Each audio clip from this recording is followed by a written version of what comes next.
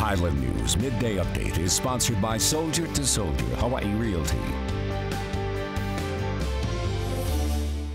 Happy Wednesday, Hawaii. I'm Lindsey Fukano with your Island News Midday Update. The final two candidates for Honolulu's police chief will be interviewed today, and they are Deputy Chief James Lowry of Arlington Police Department in Texas and retired Pennsylvania Police Department Major Mark Lomax. 5 other candidates were interviewed by the Police Commission this week. Watch Island News tonight for the very latest on the interview process. Kamehameha Highway is now back open after a truck hit a man on the North Shore, and police say a 51-year-old man was standing in the middle of the roadway when he was hit at around 2:25 this morning.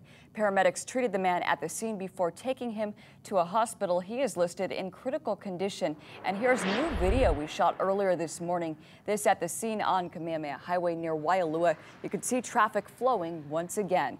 And a reminder to stay safe on the roadways, because starting today, crossing the street while looking at your cell phone is now illegal on Oahu. And if you get caught by police looking down at your phone crossing the street, a first offense starts at $15 and a second violation ranges between $35 and $75. If you get caught a third time, fines go up to almost $100. More on the new law tonight on Island News.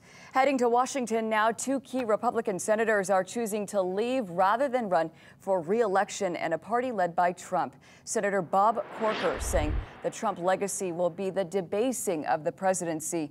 Arizona Senator Jeff Flake announcing he will not seek a second term because he is disgusted.